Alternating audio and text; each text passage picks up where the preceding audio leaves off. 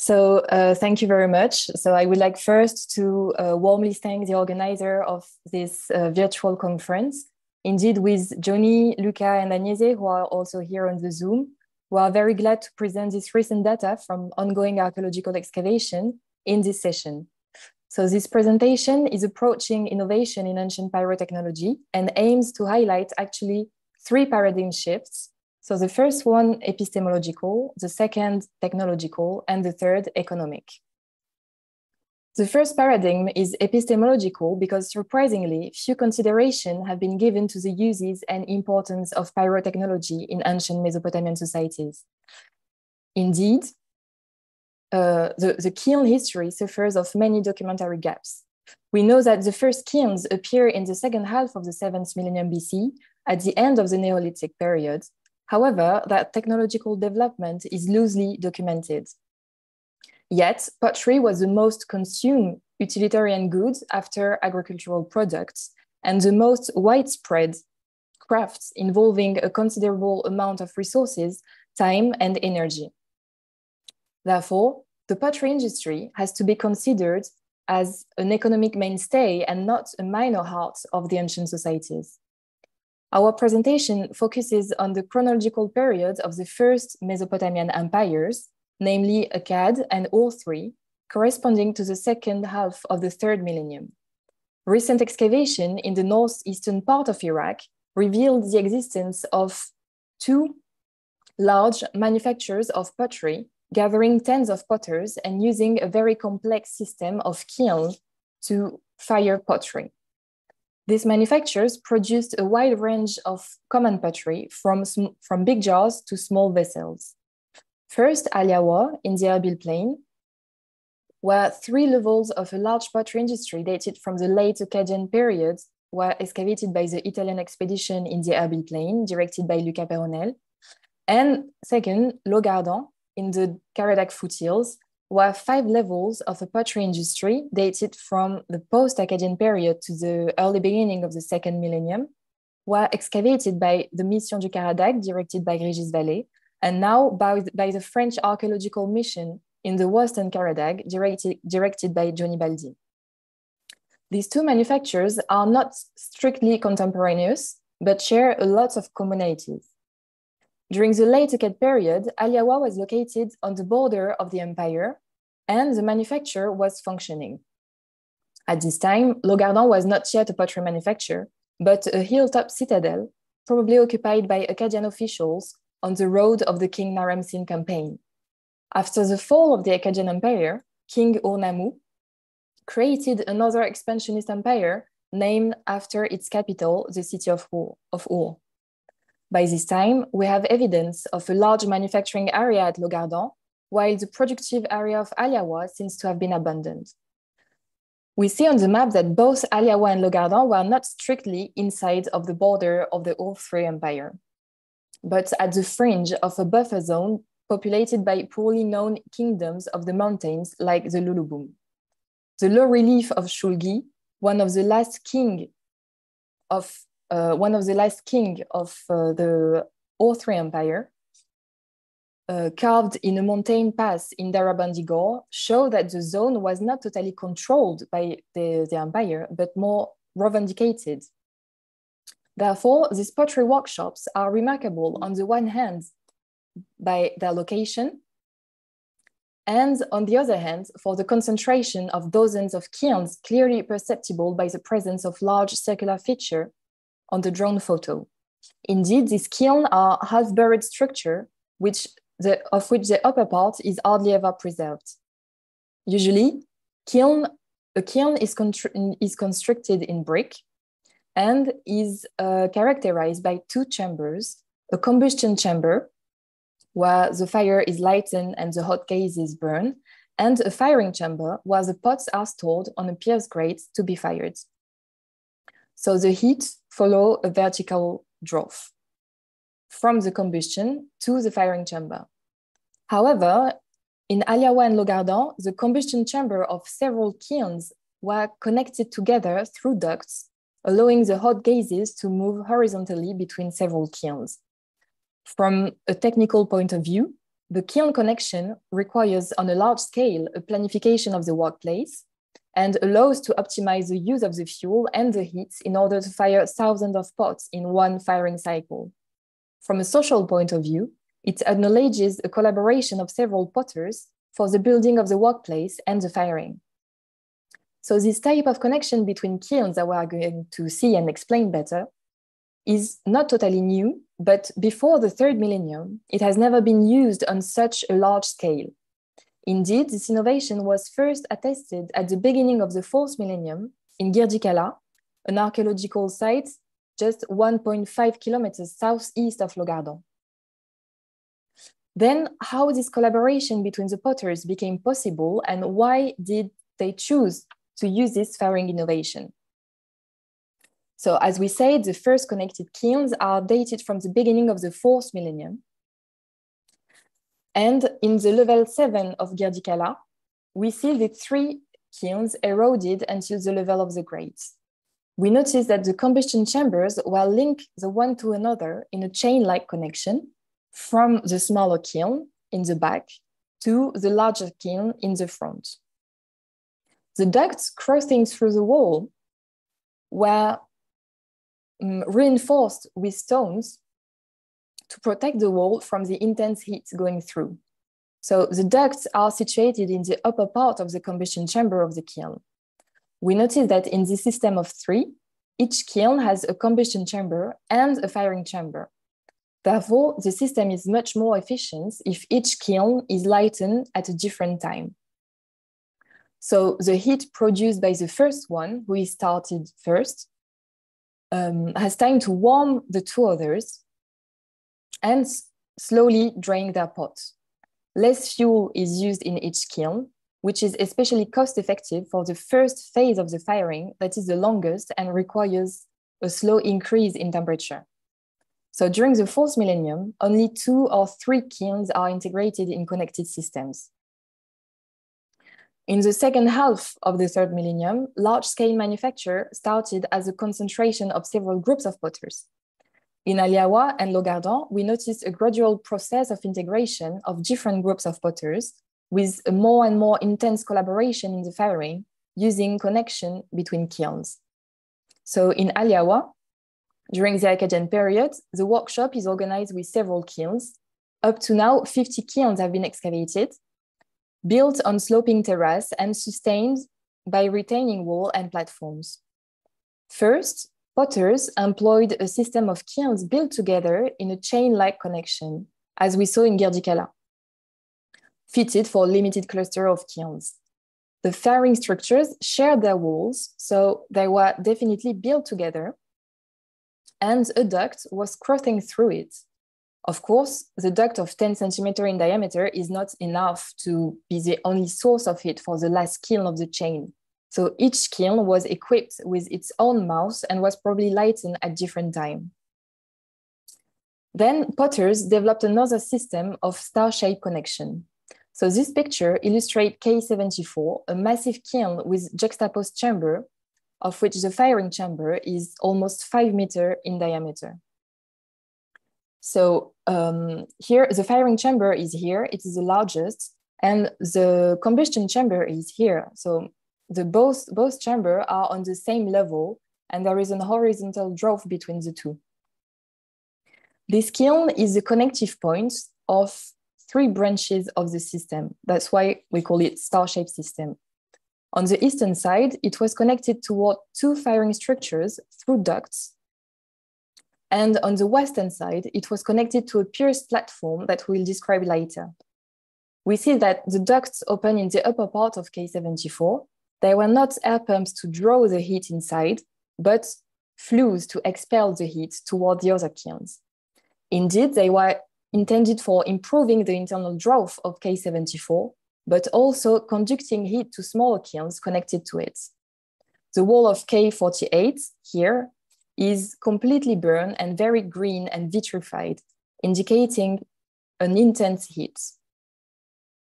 In the southern connection, we found a slag of pottery, so a piece of ceramic completely melted by the intensity of the heat, attached to the wall of the ducts, showing also the high temperature that have been reached inside. Moreover, below the floor of this massive kiln, we noticed several ducts that were probably going from the firebox towards the bottom of the kiln, allowing to better distribute the heat in the firing structure through a very interesting kind of heating floor system. In addition, the very large kiln K74 was also connected to the west to a brick platform on which that was probably used to dry the pots. Indeed, you can see here the brick platforms with holes on the top and also holes on the eastern side. It's like an open area grate, actually. So the ducts, from another view, you see here the wall of the kiln, and here the brick platform.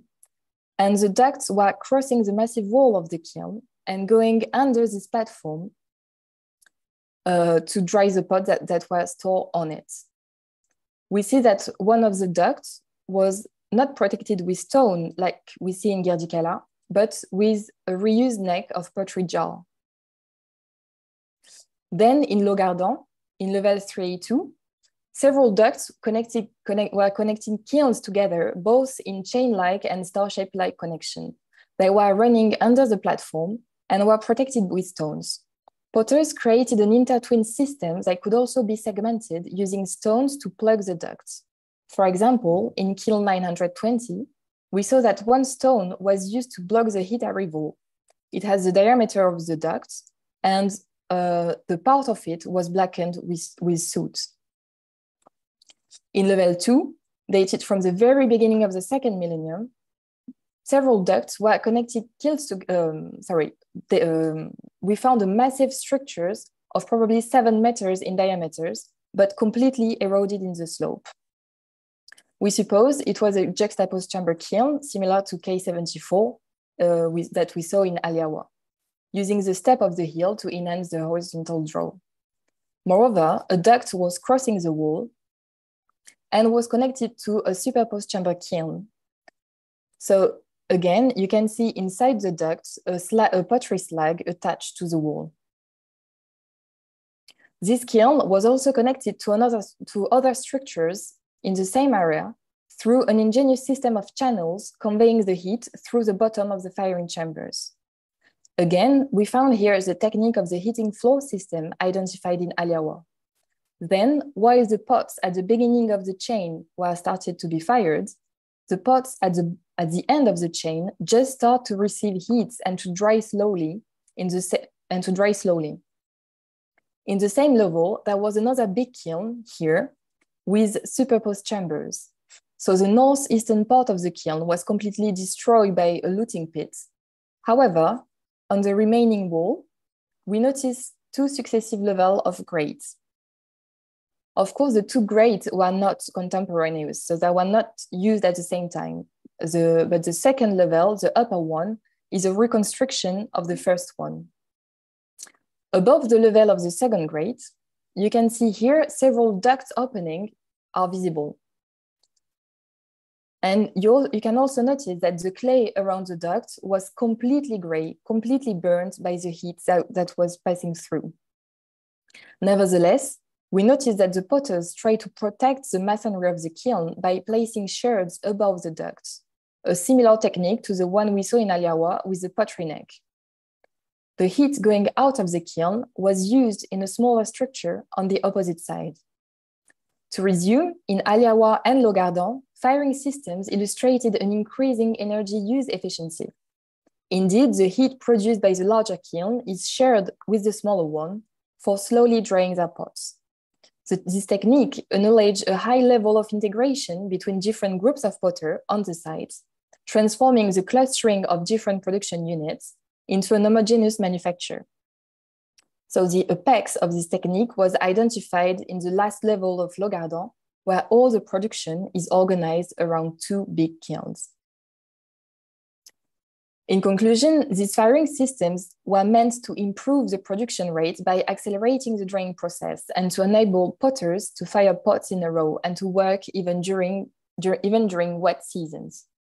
Moreover, they reduce cost by saving fuel. And the question of the fuel actually is important because close to Le Gardan, an oak forest was available, whereas in Aliawa, we could suppose the abundance of vegetation as the mound was bordered by a stream along its northern side, and a canal, an artificial canal was dug along its southern side. However, almost no charcoal was found in the kiln's firebox, but animal dung and reed, mostly, were used as fuel. It shows, on the one hand, that precious resources as wood were carefully managed by the potters, and on the other hand, that manufactures were closely integrated in an agro-pastoral economy. Moreover, both sites were located close to clay sources, still used today for large-scale pottery and brick manufacture. Actually, this system of heat use efficiency were planned before the construction of the workplace. This indicates that several groups of potters were dealing with an important demand in pottery to answer, probably coming from the empire authorities, and choose to cooperate together by starting this manufacture. The fact that kilns connection was systematically employed in industrial area for pottery manufacture in the fringes of the empires show that this particular technique became a technological tradition of large-scale organized production. In addition, the text of the very end of the third millennium from the southern Mesopotamian city of Uma mentions gangs of potters called Bahar in Sumerian, and at least a part of the members were kin-related and were producing pottery quite independently. They were answering to state demands and were working under the direction of the patriarch of the group. However, they could receive waste of reed as fuel from the so-called House of the Reed. So showing they were integrated in a large, intertwined economic network. Therefore, the data from the ancient texts match with the archaeological data. In Aliawa, incredibly high-quality potter's tools made of black stone were found in the late Akkadian workshop, whereas in Le Gardan, a cylinder seal was found in the early level of the O3 workshop. This object illustrates the importance of this workshop and a probable hierarchy in the functioning. To conclude, Aliawa and Le Gardan are unique archaeological examples permitting to increase our knowledge not only on the firing techniques, but also on one sector of the socio-economic organization of the First Empire. Thank you very much. Thank you so much, Claire. That was really, really interesting. We've had a couple of questions. You've mostly answered them during your presentation, but could you just go over again what kinds of fuels were being burned in these kilns to reach the temperatures that were necessary? Yes, we mainly have, so we did archaeobotanical analysis in the kilns of Le Gardan, and we mainly have animal dung, actually. And it was apparently enough to fire the pottery. I mean, we need to reach around 600, 700 degrees is enough for the pottery that was fired there. So yeah, the dung was the main resources used. Thank you. And you mentioned that multiple stages of firing were required to get the ceramics to the level of hardness required. How involved of a process was firing ancient ceramics? Sorry, I did not understand the question. No, that's fine. How many steps would it have required when firing ceramics? Yeah. Actually, the tricky part is the slow drying of the pot, because you have to the water that is inside have to be evaporated very slowly, not to break the ceramic. So it is the longest part, and then you have a step around 500 degrees. Which is also a dangerous step where the pottery can break. And then you need to maybe during 1 hour to fire the ceramic at a quite high temperature. So it's mainly like the 3 firing steps, but the longest, if you think that a firing cycle is around 8 hours, the longest would be the first step of which is the slow drying of the pottery. So to go between 0 and 500 degrees. So that's why it's interesting to have this technique of drying the pot while being fired the other more intensely in these kilns. Thank you. And I did want to ask, I realized when I was reading your various introductions that several members of your team are interested in ancient economies. Do we know what role ceramics would have played in something like the O3 taxation system? Well, it was. I guess it was mostly containers for commodities, for agricultural commodities, so food, water, maybe flour, bread, water, milk. I don't know, but it was more containers that pottery that were used for their I don't know, a religious function or political function. Lovely. So yeah. Thank you. We have a question from the audience. Is there any kind of evidence for metal production in these kilns, or are they purely for ceramics? No, they were purely for ceramics. We didn't find metal slags or no, they were just for ceramics. Thank you. Do you have any ideas about what led to these developments? Is it just a efficiency, or the fact that a group of people were working together instead of working individually? Yes, actually, they were to work together. They choose this technique. I mean, it's both in a way. They choose to work together, and so they choose this technique that need really. I mean, you need to cooperate with your neighbor if you want to make it work. So, and they found it was the best way to produce on such a large scale, because I mean, this kind of manufacturer could fire thousands of ceramic at a time if all the king were working together, which is great. But yes, it was a technique that took time to develop, but it was clearly chosen by those potters at the end of the third millennium, especially for large scale production. And was ceramic production, especially on this large scale, given that the kilns would obviously need to be planned and thought out in advance before they were built, would this have been overseen by a centralized authority, or is this more of a just a collaboration between different workers? Yeah, it must have been. I mean, these workshops were probably linked to the empires. So there is. I mean, we are still working on the question because it's really recent data from new archaeological excavation. But yes, indeed, probably a central authority was playing a role in the establishment of this manufacture. But I mean, the potters needed to agree on these techniques before, because it's very special technique that you need to master it. So they couldn't just impose the technique to the potters, but they had to know how to make it work. So it's both a question of centralized authority and also of a grouping of people that are really great specialists, great potter specialists. Thank you. Yeah, it must have taken an awful lot of skill to Yeah. To do this kind of thing. I have one more question, and then I was going to see if we have a couple of your collaborators in the waiting room. I was going to see if they wanted just to turn on their cameras and say hello so everyone knows who was involved in all of this research. Do we see, can you say, significant technological differences depending on geographical region? So is there a difference between like northern and southern Mesopotamia, or is this kind of more of a universal technology?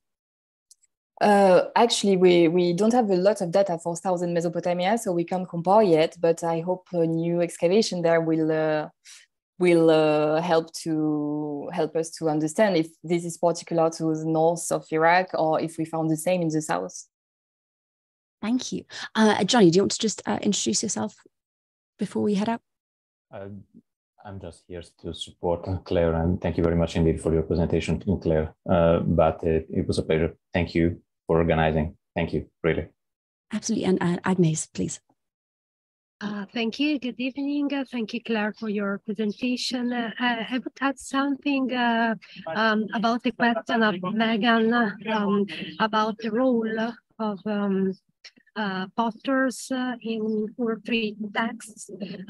We have very few mentions, and there is a very important article by Steinkeller published in 1996 that mentions some text about royal potters that they we know that according to some text there is a tax census on those potters, so some potters are attached to the royal family.